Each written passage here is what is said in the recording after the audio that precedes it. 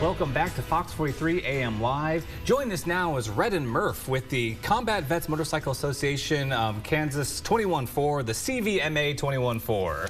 Good morning, guys. Good morning. Thank you for having us. Thank you for joining me. So we're going to talk about the Bernie Tourney that's coming up on Saturday. But first, I want to start out. Just introduce us to the CVMA. What are you guys doing over there? What's your guys' goals and reasons? Well, our mission is to help vets in the community. We try to give back to vets that need help all the way from cutting trees down to putting ramps up. Last year we adopted 2 families for Thanksgiving, gave out 13 meals. We teamed up with Rose Villa for Christmas and adopted 94 vets and make sure they had Christmas this year. So we're just really trying to get our faces out in the community and show everybody that we're just veterans that ride motorcycles and eat tacos and want to help vets.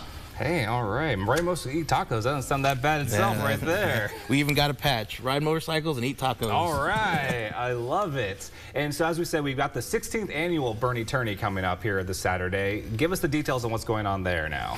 So this will be the 16th year for the Bernie Tourney. It's the first year that we're hosting it.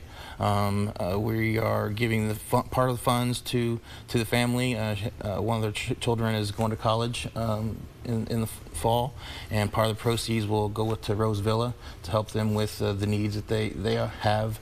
They're a private facility, so we're just trying to give back to them. We have 6 teams still available for the Bernie Tourney. It's May 6th. Registration between 10 and 11.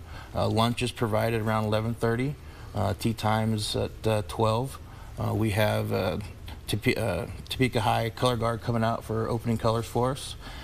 We have invited Shawnee Heights High School golf team to be on a couple holes for us to let the kids be able to show off their skills and hopefully be able to raise some money for their golf team. That's great. I love that. It's such great things that the money is going towards right there. How can people sign up? You said there are still 6 teams that are available to fill up there. How can people sign up now? Where can they go? You can either go to Lake Shawnee Golf Course, and the link is there, or you can go to our website, which is CVMAKS21-4.org, and the link is on there as well. Okay, easy as that then. It sounds like it's going to be a great day for golfing right there, raise money for a good time. What's the day going to look like? How are you guys doing the golf tournament now? So we have a couple holes. Hole 1, we have a golf cannon. That's going to be pretty nice. And then we got the traditional Gary Woodland hole. We have Harley Davidson coming out and doing a hole-in-one sponsor for us. So on hole 4, I believe, you get a hole-in-one, you win a new 2023 Sportster. So. Oh, I'm going to sign up for this one myself now. My golfing's not great, but I have a hope and a prayer. Right. And to expand on the CVMA now, you mentioned all the other kind of things you're doing, and you're trying to raise money now. Do you have any other events kind of you're planning for the rest of the year? Yeah, so we have bike nights on our website. We have a calendar of all our bike nights that we have. We're in the process of getting a benefit ride for Rose Villa at Gale's Harley Davidson.